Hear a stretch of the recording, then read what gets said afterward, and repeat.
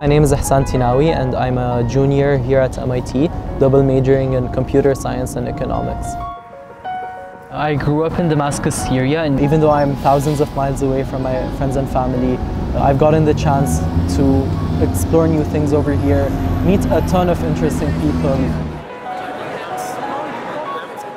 In my freshman fall, I took a class on Middle Eastern history in the 20th century, and just seeing people with different opinions was something that was very new to me.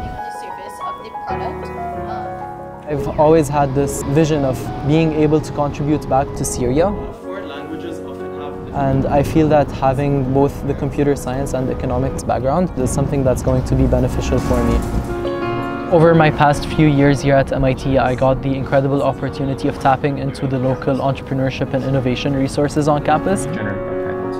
One of the clubs that I'm also very involved with is the MIT Muslim Student Association. We're really doing our best to contribute to the MIT community as a whole, and not only our community. And actually, we recently won the Martin Luther King Jr. Service Award.